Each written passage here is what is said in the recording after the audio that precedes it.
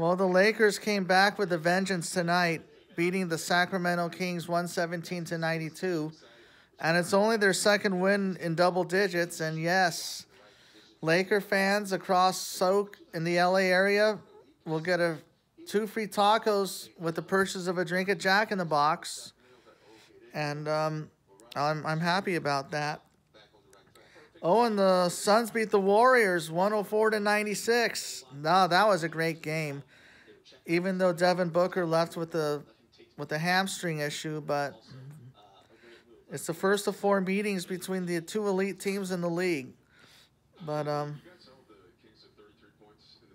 yeah, so how about Dwight Howard and Monk and some of those bench players? AD putting it on. Carmelo. Even without LeBron, we can still do this. And yeah, he's out with the health and safety protocol. So I think we'll be fine. We're 12-11 right now. We're 8-8 in November. Yeah, November was tough. And oh, and the Brooklyn Nets beat the New York Knicks in a close game as well, 112-110. So yeah, so the Nets are still the beast in the East right now.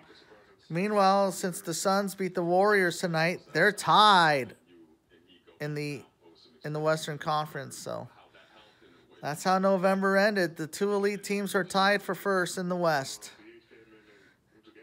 And they'll probably go neck to neck, and they got 3 more meetings. They play again Friday in San Francisco, and then they play each other on Christmas. And we play the Brooklyn Nets on Christmas. Yeah, these games are really entertaining.